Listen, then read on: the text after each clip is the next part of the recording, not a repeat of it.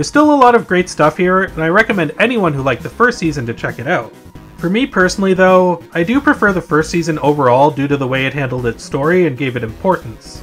I also admit that I might have been personally disappointed because the first season of The Head surprised me so much with its serialized structure.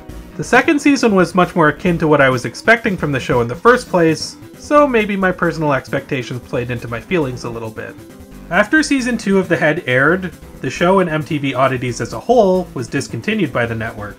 Kind of a shame considering the first season and second season to an extent did have a lot of plot points that were never fully followed up on or addressed. Eric Fogel thought so too, and as a result, he started looking for another method in which he could conclude The Head's story. It didn't take him long either, as in 1996, later the same year that season 2 concluded, a comic follow-up to the series was released by MTV Books.